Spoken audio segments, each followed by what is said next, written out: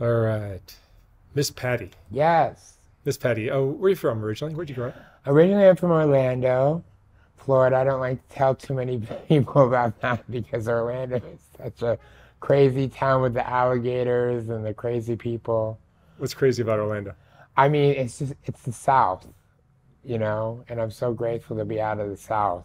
You're not even near the coast. Yeah, yeah. Yeah. What did you say? You're not even near the coast. No, no. You're just embedded in the middle Yes. of the humidity. And they look at addiction and mental health totally different. I didn't get the help I needed till I came out here. How is it? How's that? Well, I mean, they have the pill mills out there, and I had a doctor who wrote me any pill I wanted and had me doing electroshock down there. And it wasn't until I came to California that I really received the help I had that I needed, I mean, you know? And so I never want to see Florida again. Hmm. I really Let's go don't. back to your family. Tell me about your parents. I have my dad passed away 2.5 years ago, Sorry. and I have my mom. She's still in Florida, and that's it. That's all the family I have. Well, I actually have an aunt and uncle and cousins in Atlanta. How would you describe your childhood? It was pretty good. My cousins really made my life a living hell growing up. They teased me, trying to make me tough because I think they knew I was gay, and they were trying to toughen me up. Um, but I had a pretty good childhood. I didn't start using drugs until I was 18, and then I got booted out of the house because I was gay, and then that's when the party started. I went I ran all the way to my friend's house, who was she was uh, a secretary for a stockbroker by day, and then she ran drugs from Florida to New York, and she introduced me to the drug life and the clubs and everything, and she put me in college. I was probably 19 and she enrolled me in school. And but Did she pay your tuition? she did, and she bribed the person giving the GEDs, so I would get my GED because I was terrible at math. I am terrible at math, and she was a very dear friend of mine, and so I did that. But I dropped out of school, and I was a club promoter for clubs in Orlando when I was that age, and that's when it was cute. It was cute to be a drug addict. And I would do 8 balls of Coke with 10 packs of ecstasy on the weekend. And there was a time it all worked out. I would do that, go to school, go to my job, do it all over again. It was when I was in my 20s, And then I thought, I can't do this anymore. So I ran to like the backwoods of Florida, and I got this job as a call center agent. And even that job, like I went in a blackout, and I went from doing too much Xanax and alcohol, and I went to this job fair, and I woke up and my roommate was like, "You got a job," and I didn't even remember. And she's like, it starts at this time. And so I went to the place, and I didn't even know what job I got. And so I got in there. And I actually did that job for quite a while. And then I moved. I was like, I have to get out of this small town of Orlando. I got to spread my wings. And then I moved to Atlanta. And Atlanta just ate me up and spit me out. That's where the real drug use took over. And I almost lost my life in Atlanta. And then I thought, well, let me go back to my hometown because I will be okay in my hometown. And it just continued. And when I went back, I had a moment of clarity, and my father was in the hospital, and my parents were constantly putting me in these mental wards, and they didn't know what to do with me. And then a friend of mine, I got a call that someone paid for a rehab for me. No, I never knew who. And so I went to the rehab, and I came to California. I went to the rehab, and that's where I proceeded to have 7 years of really great sobriety. Like, I really had a wonderful life. But the last year, my father, I've traveled in that 7 years. I traveled to New York. I became this drag queen. I performed for the 50th anniversary of Stonewall. We raised over $60,000 for Gay Men's Health Crisis. I was part of that. I had a talk show. It was called Mugs, and I still have this really great friendships with everybody. I opened 2 LGBT sober livings that were cash pay, and I helped a lot of people that are doing well now. But in all that process, and one of them was in the middle of the pandemic, and my father passed, and I think that was the start of my downfall, because when my father passed, I went down to Florida. I arranged for my father's cremation, and I came back. And instead of getting help, I just dove into that LGBT sober living, and I worked. I never really got help for it. I did the very Spanish Latino thing to do and just worked. And then I worked, and then I started doing these classes that my friend introduced me to, her and her husband at the time, called Breathworks.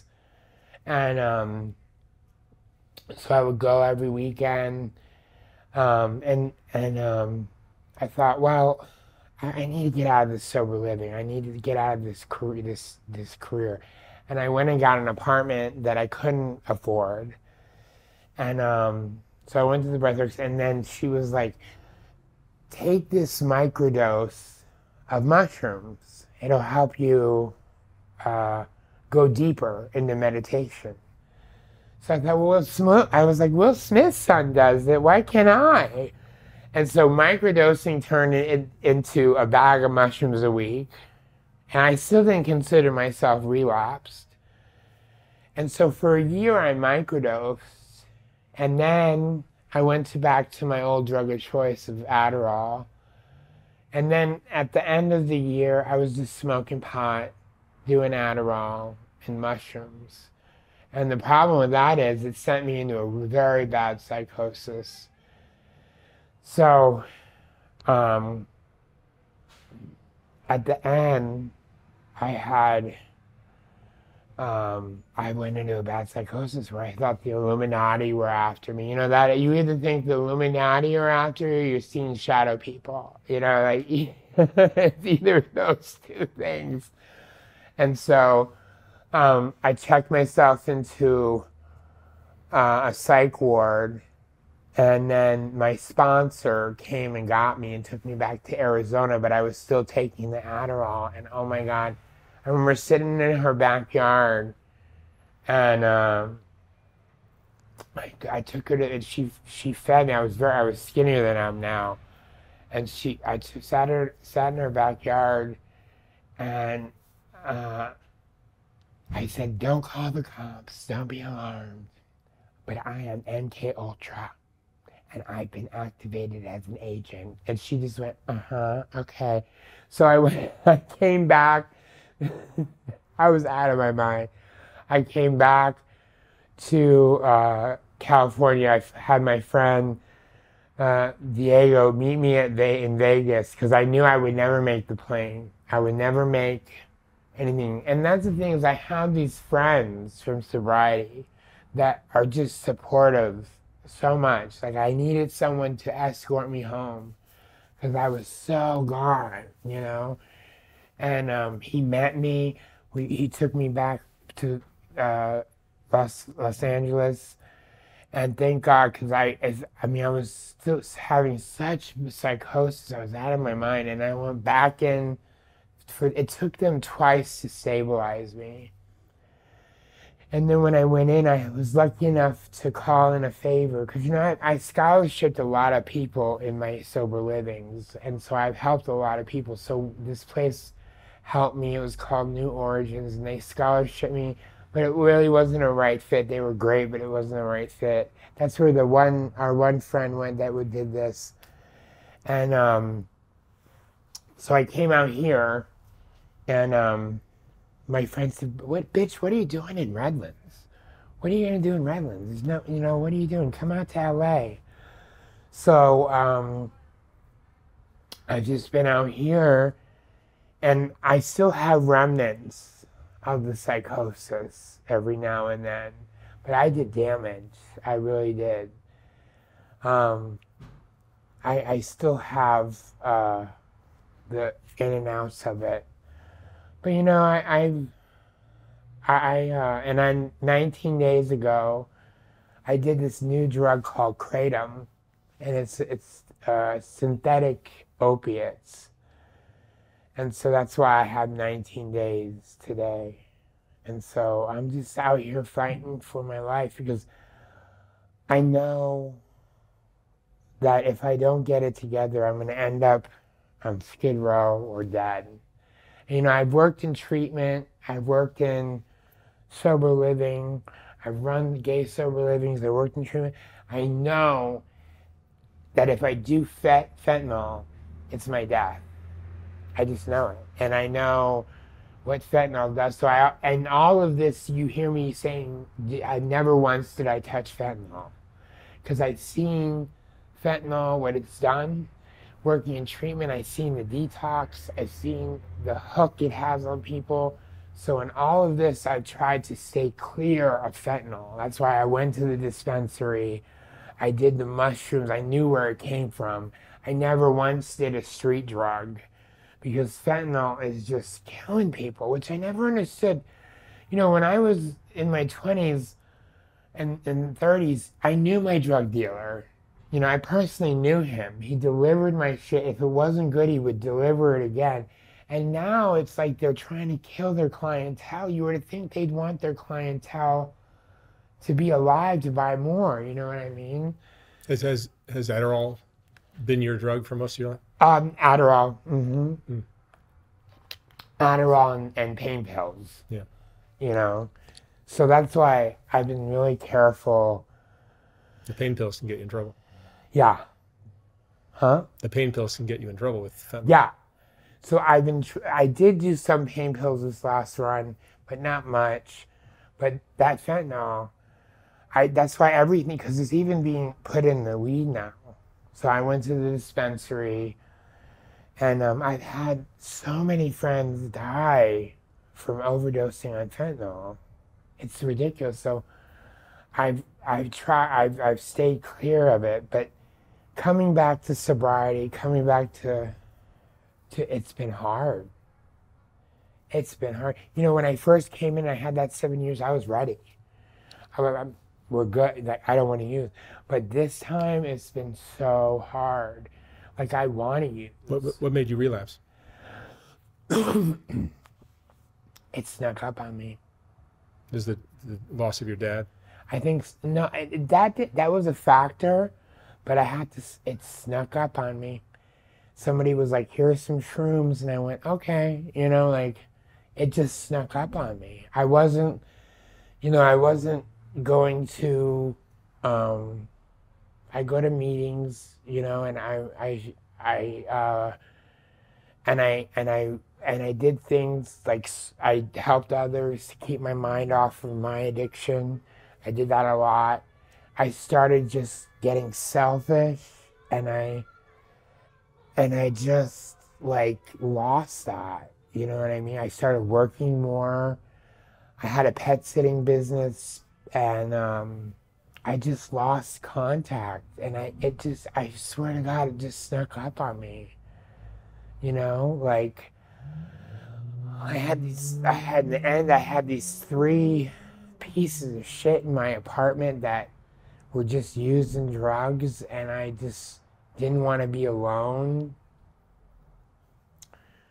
But yeah, I just lost everything. Were you happier during those 7 years clean than you were Yeah, previously? I was so happy in those 7 years. I mean, I traveled. I sat still. I wasn't so antsy. So people listening to this would be like, well, why don't you just continue with that? But I think what happens sometimes is people aren't comfortable being happy. I wanted an escape from reality.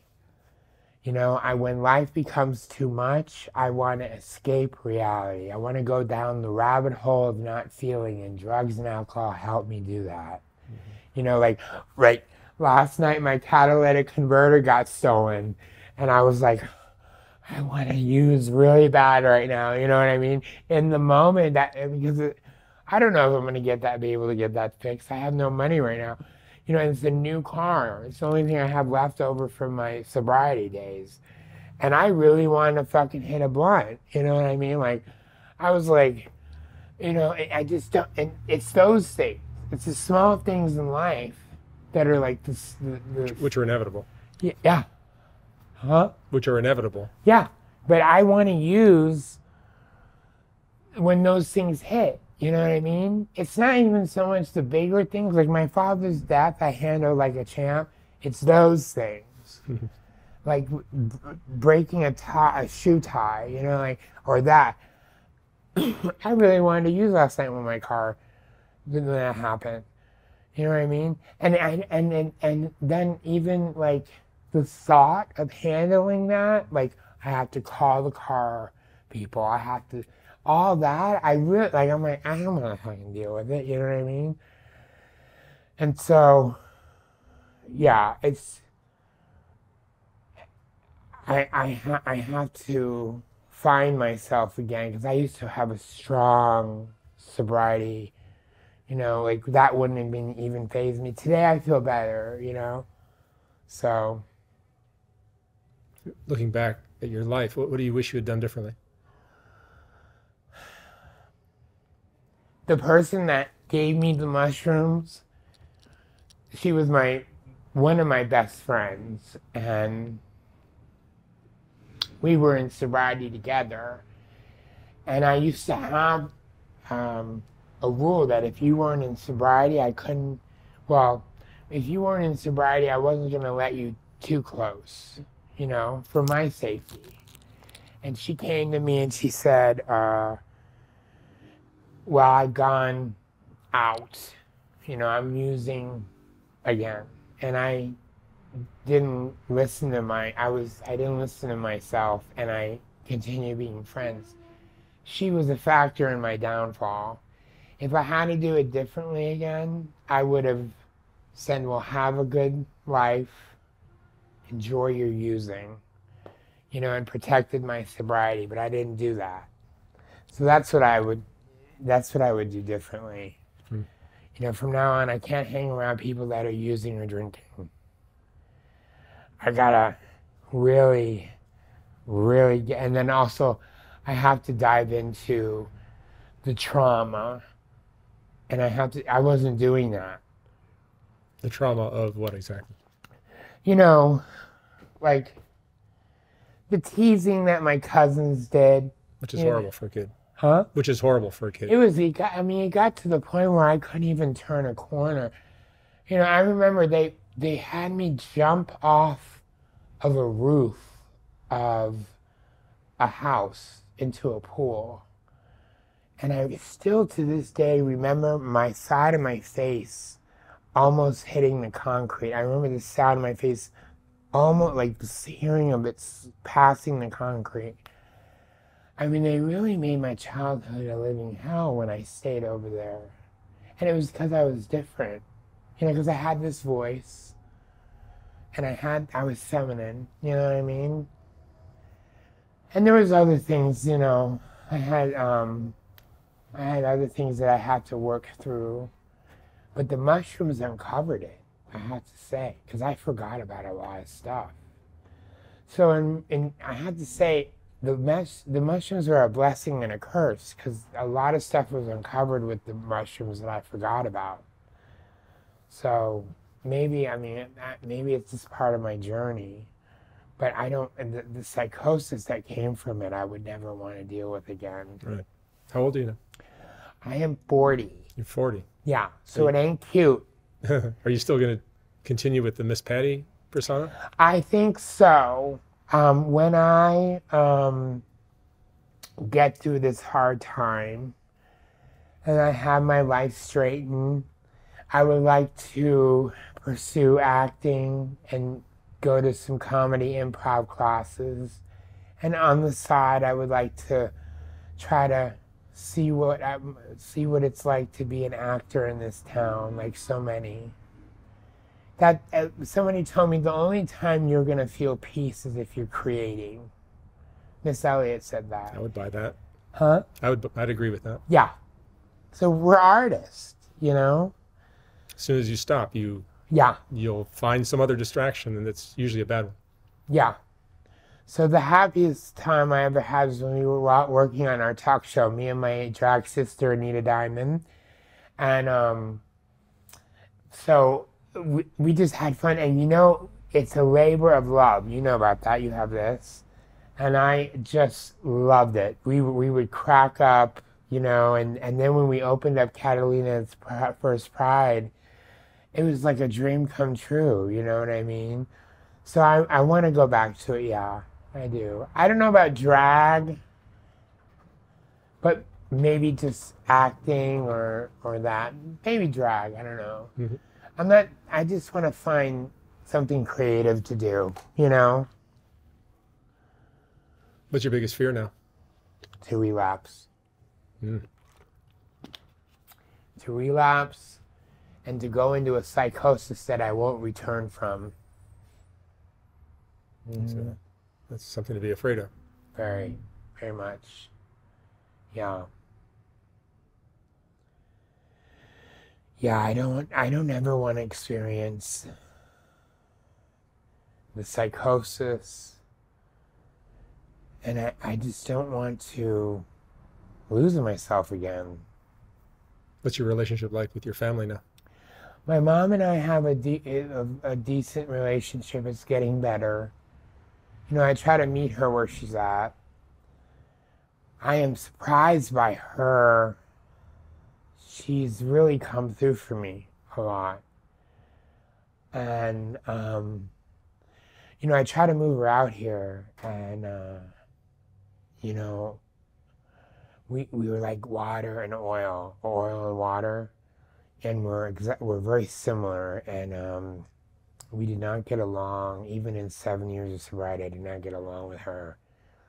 I had a lot of resentment against her, but recently she really came through for me, and I really had to say, out of love, out of respect comes love, because I've always respected her for her mother skills and as a woman, but she really, respect and love are much more closely related than love and sex or love and other yeah, things. Respect is huge. Yeah. And having somebody that's really on your side, no matter what, no matter how bad you screw up, who still has your side, is by your back. My dad was like that. My dad, no matter if I was right or wrong, my dad was like on my side. And my mom was always on his side. My mom was a Spanish loyal wife with a purse on the lap, you know. They were married 43 years, my mom and dad. And I'm lucky to come from a marriage of love, not a marriage of like they're just holding on. My parents were in love. And so, but I'm just, I guess I'm very surprised at my mother's loyalty to me, you know. Do you have siblings? I have step siblings. I have a sister in Chile and a sister in Stockholm, Sweden. Who are from your dad or your? previous marriages of my mother. Of your mother. Hmm. Do you have friends now? I do. That helps. Yeah. A lot of the boys that went through my LGBT sober living are my friends, and they're doing well now. I remember one friend of his name was Fernando. I just saw him, and he could not stay sober to save his life, and now he's getting a year. And I would always let him return, and to the sober living. I would catch so much flack for it. And it's a trip he's getting a year, and it's a trip that he's getting a year, and I only have 19 days. But he was so happy to see me. And a lot of people are doing well. A lot of people are doing, and they're just, you know what? When I see them, I would think, I saw another friend of mine. I saw one friend of mine, and I expect, I guess, like, I don't know what to expect when I tell them I have 19 days, but they're happy I'm alive. They're just happy I'm alive. Even people that I had problems with or were catty in the past, they're happy I'm alive. I think so many people have lost people. Yeah. Because of fentanyl. Because fucking fentanyl. You know what I mean? I have one friend that I'm meeting Saturday, I believe it is, and we both were going through our addiction at the same time, and we both are going to rehab. He's in rehab, and man, we just went through it, and we're, again, just happy each other are alive, and it's like a trauma bond almost, like we've survived drugs, you know what I mean? So, yeah. Miss Patty, what would you say is the most important lesson you've learned in your life?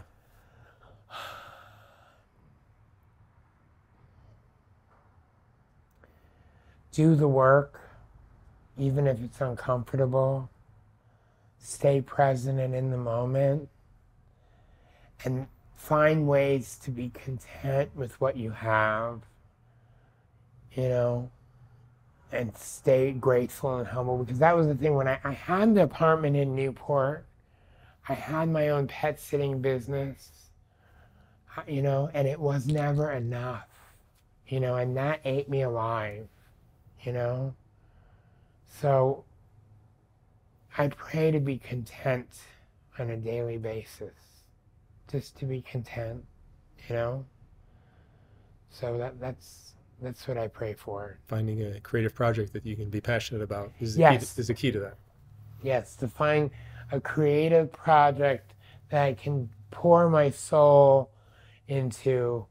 I would love that, yeah. Excellent. All right. Miss Patty, thank you so much for coming in, sharing your story. Yes. I wish you lots of luck. Thank you. Thank you very much.